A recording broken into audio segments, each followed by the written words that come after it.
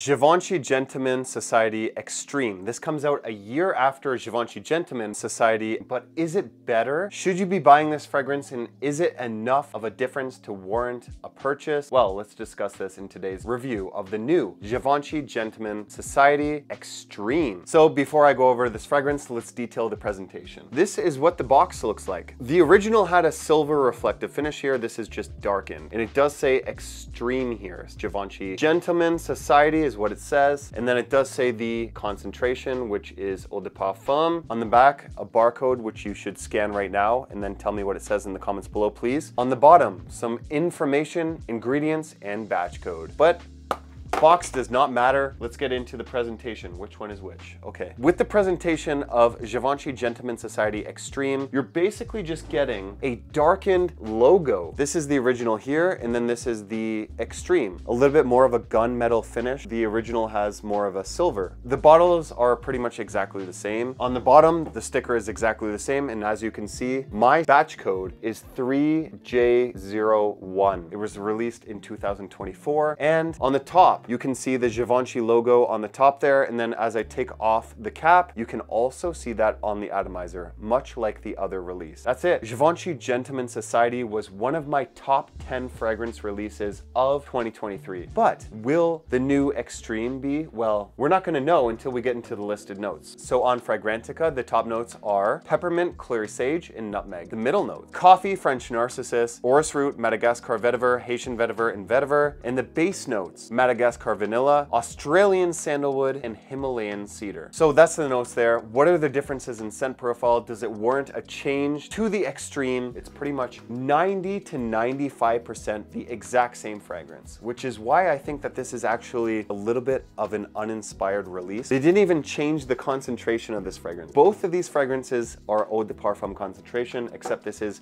an eau de parfum Extreme, except it does not perform that way, which I will get to in the performance. By scent profile alone, these are 90 to 95% the same fragrance, which drives me crazy because it's like, what is the point of this release if it smells like they just took the original and then they're like, oh, let me just change this, screw this in, let me make this a little bit more noticeable, and then we'll release it. It just smells like they're like, oh, we're not happy with the original, release it again. What am I getting? What are the changes in this fragrance versus the original? In the new Eau de Parfum Extreme, what I'm getting is an increased orris or iris note. It does smell a little bit earthier, and it does give off that coffee note. I'm not really getting a coffee note. What I get more of is like kind of like a caramel sweetness, or like kind of a chocolatey sweetness, a darkened sweetness versus the original. They're both sweet fragrances. They both start off very, very sweet, but it's interesting because this is exactly the same scent profile that Lattafa Hamra went through. The original Lattafa Hamra was brighter, and then the Lattafa Hamra Kawa came in, introduced a coffee note, which wasn't overly present, and then gave it a darker sweetness. This is exactly what Givenchy did. So is Givenchy looking at Lattafa? I don't know. But why did they release this fragrance? I don't know either. By scent profile alone, I cannot tell you that the Extreme will make my top 10 fragrances of this year because it's not adding anything different. It's kind of like they just took the original fragrance, tweaked a little bit where like people were questioning things, and then they're like, oh, okay, that's good. A lot of people were questioning if the original had iris or orris in there. It's honestly like they just heard the criticism and they're like, okay, so people are questioning if there's orris or iris in here. Let's increase that and let's darken the sweetness and increase that as well. That's it. That's literally the difference in scent profile alone. You must be wondering, it's an Extreme flanker. What is the difference in performance? Well, I'm sorry to disappoint you. This is a heavily synthetic, sweet scent profile. So for myself, I do get a nosmic or nose blind to this rather quickly, which I did detail in the original Givenchy Gentleman Society review. So it does open rather loud, not as loud as the original Society, but it does open pretty much 80% as loud as the original Society, but it calms down after about 30 minutes or so, which is pretty much the exact same as the original Givenchy Gentleman Society. You're going to get about 1 foot of projection for about the first 3 to 4 hours. This is kind of where the other Givenchy Gentleman Society sat, but that's when it transitions to 98% the same fragrance, and that's where it starts to disappoint me a little bit because it's like they didn't even increase the concentration, they didn't decrease the concentration, they just tweaked a bunch of different things in the opening